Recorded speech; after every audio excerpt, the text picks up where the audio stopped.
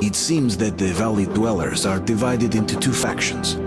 They call each other the Pirates and the Pioneers.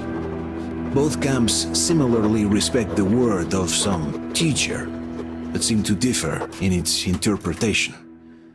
The Pirates are more aggressive, while the Pioneers more isolationist.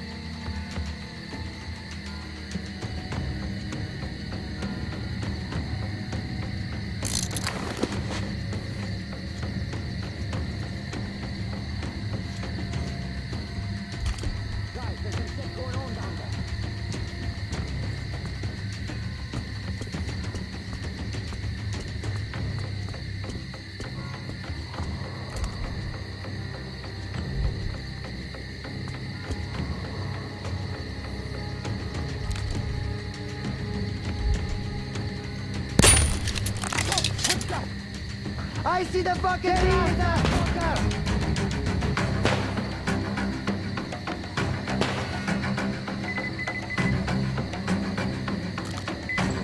There's the fucker up there!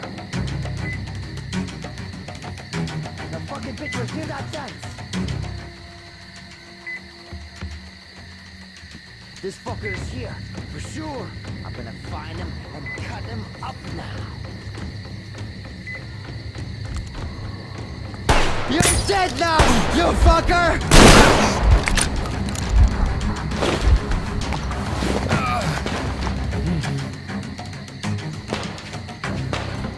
Get ready for the fucking death, you fucker!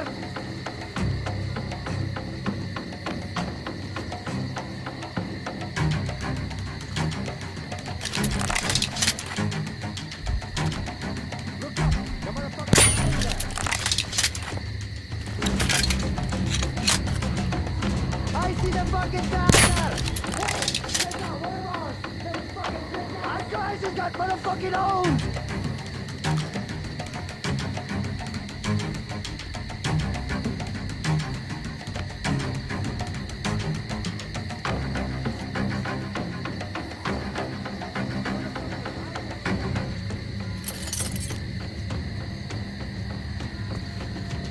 Guys, we have to find the bitch before he runs out on us for good!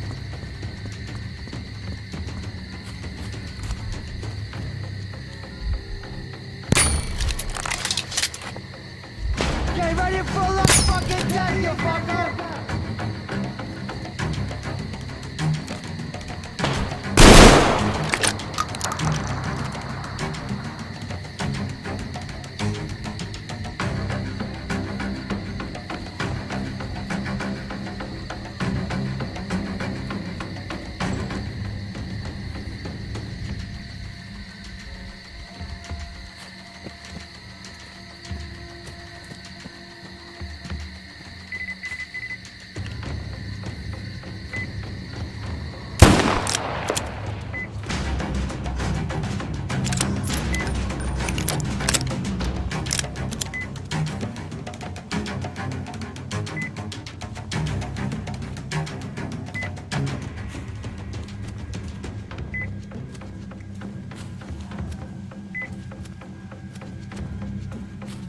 So you're trying to beat it now, when you got me on your case.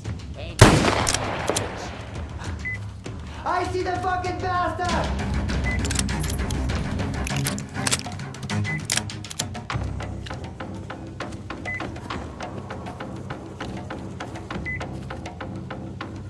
Fuck! I'm laying low for now.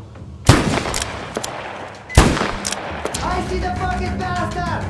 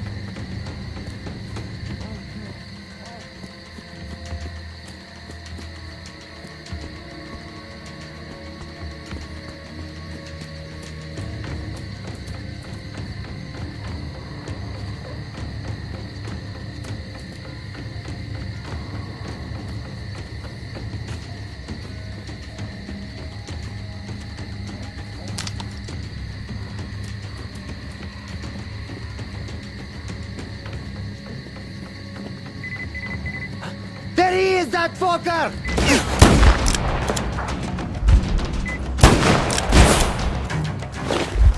I got the big kill!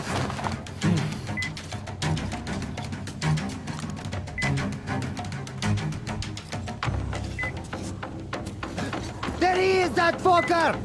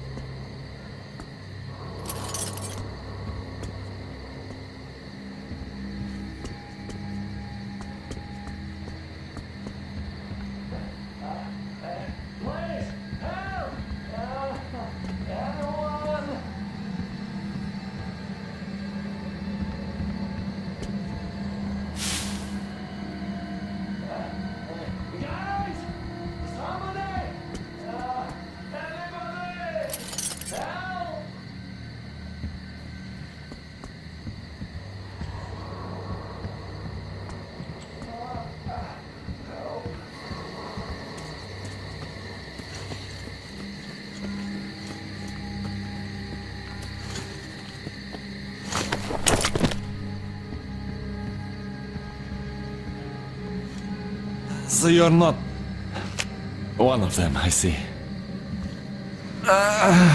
Thanks for saving us, stranger. Thank you. Ah, damn, friend. How did it even come out this way? Well, you're at the final exam now. You'll pass it with flying colors, I know it. When you see the teacher, tell him we will survive, like he taught us.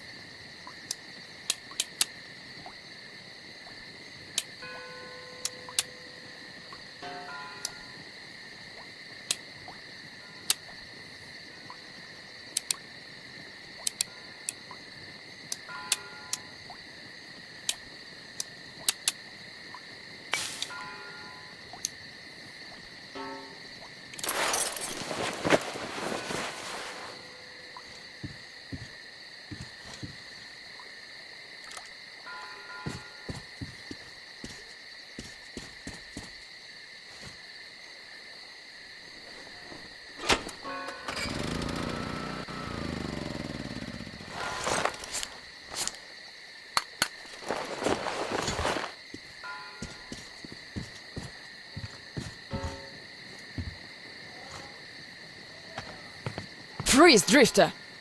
So, we meet again? Though I bet you don't remember who dragged you out of the water. My name is Olga, by the way. Was it you fighting the Master of the Forest? Awesome. Our hunters had been staying away from him for years. Damn it. Sorry, teacher. The logs all rusted up. Your friend Alyosha is already at the dam. He said your colonel won't wait, so you don't have much time. Sorry, I can't take you there. At today's council session, the pirates moved to attack your train, but they had no right to even call one without me present. As usual, I need to go and sort this out. But I have a few minutes to give you some directions. You need a boat to get to the dam. And our pirates keep all the boats at their swamp camp. They are not the sharing kind, but that's no reason to attack. Nobody wants bloodshed, so just stay out of their sight. Take the road to the barricade. Go down to the swamp and find the dock. That's where Alyosha and I took the boat from. Teacher, forgive me. There are some left, but be careful. Well, Drifter, take care. And don't make me sorry I helped you people. Tell Alyosha I said hi. I'll stay a bit longer to tend to the grave of the teacher.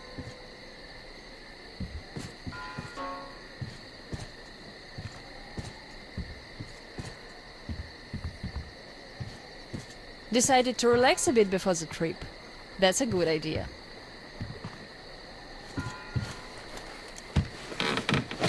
And I'm stuck in thought here.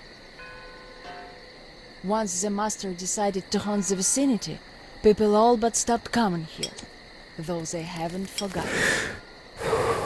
The teacher raised us all, taught us how to survive in the forest. If not for him, we'd all be long dead. So the girls used to come here every day, and the boys still make it from time to time. Even Roman does visit, though it was because of him that the teacher left back then. Most of us went on a trip down the river. There were just a few people left on duty in the camp. When we came back, we found it raided by bandits. It still pains me to remember the scene. Can't even describe it. Once we and the younger group were done crying, the teacher was digging the graves alone. The elder boys were nowhere to be seen.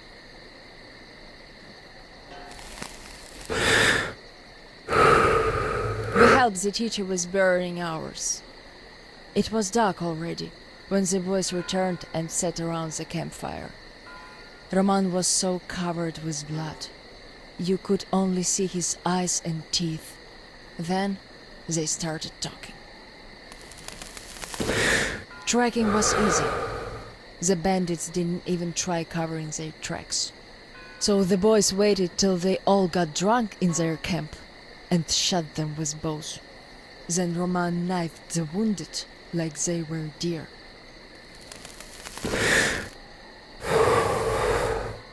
The teacher just sat there listening. I can still see his chin tremble. And he didn't say anything. Anything at all. They understood what he meant anyway.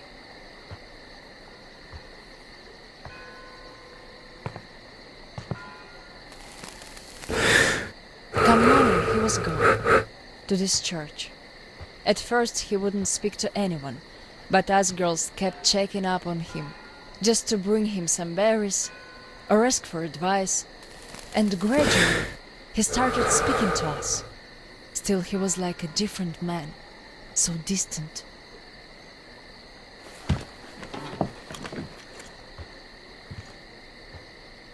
He never talked to the older boys anymore, though he'd reply to their letters. And to the rest of us who'd keep visiting him, he would always say we had to become their conscience, keep them from becoming monsters. But how do you do that? And they didn't stop at that either. Started calling themselves pirates, made the floated lumber mill in the swamp their private HQ. Then they started hanging bandits from the posts. calling them musts. One day they took about 10 bandits alive and used them to test all the boys. Made them kill the bastards. None of ours could do it. And they all got called cowards for that. And then got ostracized. That's how the pioneers came to be.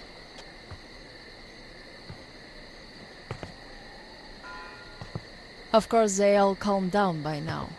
They are talking to each other, at least. But back then, only Luda and I could speak for the teacher at the council meetings.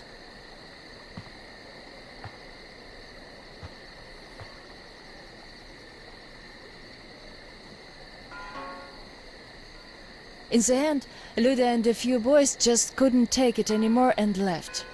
I wonder if they found a better place to live. I still keep checking the radio, hoping to hear from them.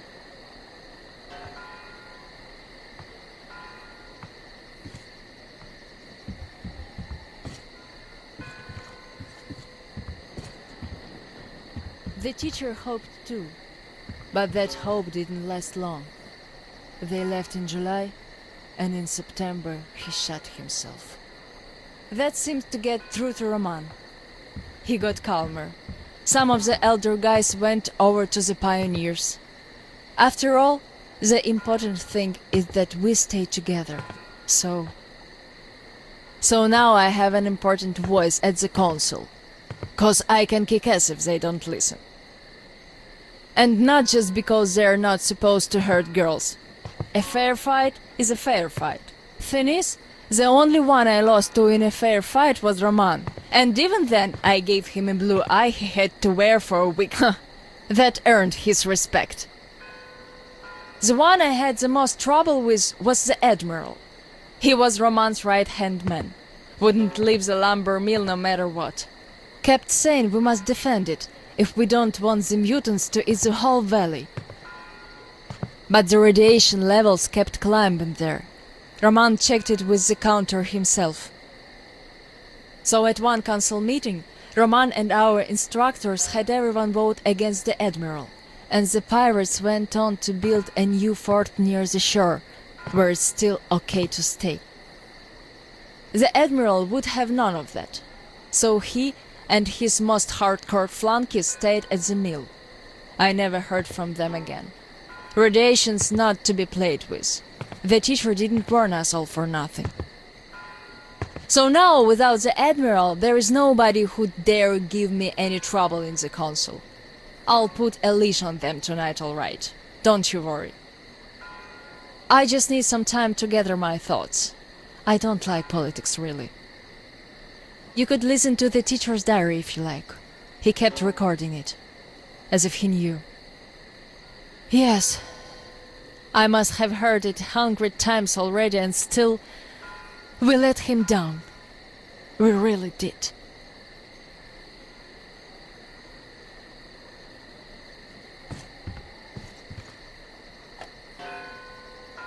The radio's silent. My last hope for giving them a positive goal, leading them out of this forest dead end, was a complete fluke. Where did I go wrong? How could these great, talented, active, brave, honest, friendly children who would actively seek justice turn into monsters? Sure, I'm no Pestalozzi, but I did all I could. And even more, I gave them all my soul, my life. And what did that result in? A society of shut-ins who only respect strength and are no less cruel than the bandits they fight. Yes, some of them kept their purity, shrugged off the bad influence, and ended up leaving. I gave them all the fuel I had. But how few they were. Most changed. Could it be that in this world that routinely changes even the harmless animals into nightmarish freaks, mankind simply has no future? What is there to hope for? What's the point of even going through the motions anymore? Well, at tonight's council session, I'm going to remind them all what the teacher thought in the end. I'll give them a piece of my mind. Did the teacher save us all so that we could just attack people?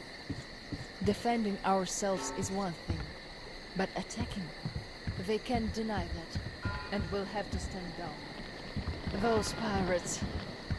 Oh, boys.